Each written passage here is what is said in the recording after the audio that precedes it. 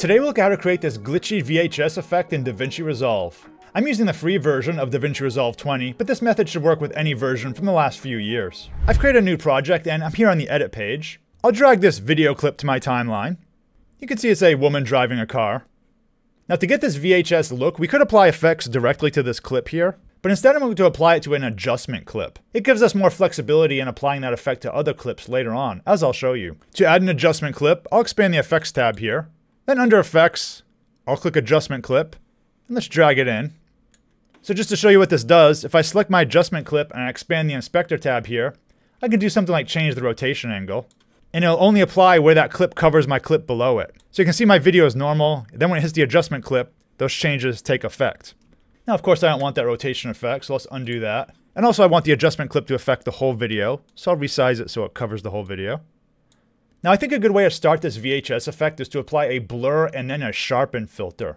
To add the blur effect, we can once again go to effects, and then if you go to open effects, you'll probably see box blur here. You can also search for it. So I'll take this box blur and I'll drag it onto the adjustment clip. I'll let go, and you can see it blurs the video there.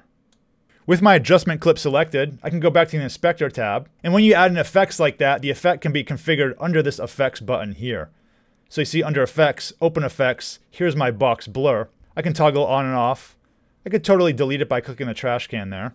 I do think the effect's kind of strong, so let's reduce the strength here. Just make it something very subtle. Just to simulate that low-res VHS effect. Maybe something around there. There's another setting on this blur filter that I like, the horizontal channel adjustments. So let's expand that. If I take the red and drag it, you'll notice we get that slight chromatic aberration effect. Let me zoom in so you can see. So this is without it, and then when I drag it to the left, notice how we're getting these colors there. So you can just do a little bit of a subtle adjustment there. Again, it's up to you how you want to do it. So here we have before, after, before, after. Now let's sharpen the image. Now by default, a lot of the sharpen effects are in the paid version of DaVinci Resolve. If you go to the effects here, if you scroll down, you can see a sharpen section, but they're all in the paid version. However, there actually is a secret free method. With the adjustment clip selected, click on the color tab here. So I'll click color. Now there's a lot of information on this page, but most of it's not relevant to us. The one we care about is this filter here, blur. So I'll click blur, and here you can see it says the radius.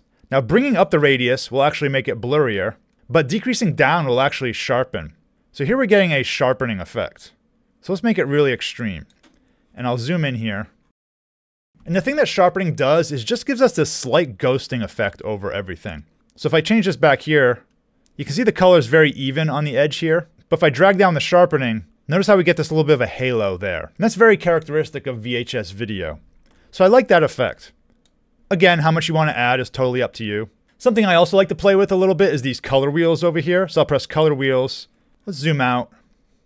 And sometimes old VHS videos have a little bit of a gray effect in the blacks. So you can dial down the contrast. Maybe there. That just makes it look a little bit older, I think. And you can play with some of these other options to degrade the image if you like. But I think that's a pretty good start. Let's go back to the edit page. So let's make a comparison of what we have so far. Before, after, before, after. Now let's add a VHS overlay. The website pexels.com has tons of free video overlays we can add. I'm here on the site. What I'll do is I'll change the search box to say videos. And I'll just search for VHS damage. I'll hit enter. And as you scroll through, you can see lots of templates here. The ones with noise and that black background are exactly what we want. So you can find one you like.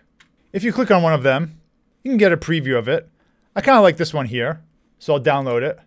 I'll say HD, and I'll save it to my computer. Now in DaVinci, I'll go to my media pool, and I'll import the media. I saved it here as VHS damage. Let's bring it in. Now what I'll do is I'll drag it onto my timeline. Let's put it right there. I'll trim it a little bit. Now of course, it's completely blocked my video.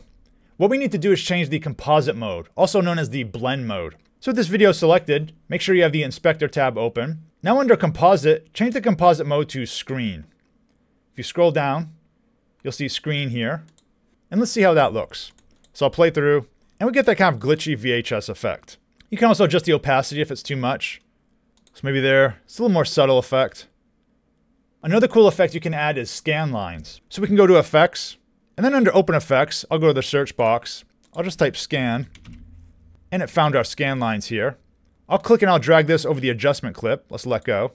Whenever you finish searching for something, be sure to clear out the search box just so it doesn't filter in the future. I'll close the effects. So this is the basic scanline effect, but of course it's too strong. Let's select our adjustment clip. Let's go to effects. And here we have our scanlines. So I'll expand that. And you can adjust this as you like. There's no right or wrong answer. It's just kind of what you think matches your style. You can adjust the frequency, the sharpness. You can even adjust the angle if you like. But I like to make it straight, so I'll reset it. Once again, we have these offset options. So let's zoom into her face here. You can see the scan lines are kind of dark right now. But again, we can give it that offset if I drag it here. Notice how we're getting that cyan and red look now. And if it's too strong, you can expand global blend and decrease the effect a little bit. So this is what it's looking like with our scan lines. Before, after, before, after. One more thing I want to add to this effect is just a little more grittiness. To do that, we can add noise. So once again, that's an effect. I'll search for fast noise. Here I have it here to resolve FX texture under open effects. I'll click and drag it onto my adjustment clip. Let's go to the effects. And here we have our fast noise. So I'll expand this. You can achieve a lot of cool effects with it. In this case, we just want to add some grittiness. Let me reduce the scale. So I'll drag this down here. And I'll just put it around there. Maybe 0.016. So you can see this is what it's going to look like. You can experiment with anything you like. And I'll scroll down. For the output for composite type, let's click the drop down here.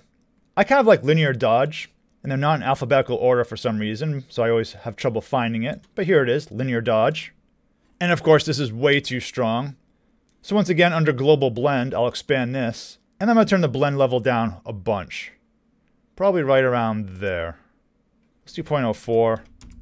So if we zoom in, this is before, after. Before, after. It's just a very subtle effect. Now the problem is if I play the video, I'm going to play it very zoomed in here. You can notice the noise actually isn't moving. In a real VHS video, the noise would be flickering around a bit. We can easily fix this by keyframing a few values. I'll go to the beginning of the clip. And again, I'm still on my fast noise option here. Let's scroll down. Under auto animation, I'll expand this. We have this seethe value. And you can see if I move this around, it kind of just causes the noise to move a bit. So what I'll do is I'll just keyframe it to this position here. Then I'll drag a little bit into my video. And I'll change the seethe value again.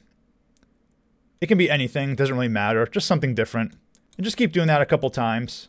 So I'm dragging through my video, and I'm just changing the seethe so it will transition to those different points. Now let's play it through. I'll zoom in so you can see the effect.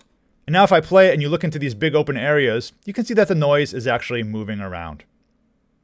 Now let's say I want to expand this effect over another clip. I have another clip here. Let's drag it onto the timeline after my current clip. So you can see if we play it, the effect will stop when it gets to the new clip here. Well, I can easily take my adjustment clip and drag it over my whole bottom clip there. Now the VHS damage overlay didn't get carried through. I'll expand it as much as I can. Then I'll just click on it, hold Alt and copy. And I'll do it again, and let's place it like so. Now we can have the effect over our whole video. And this is our final result.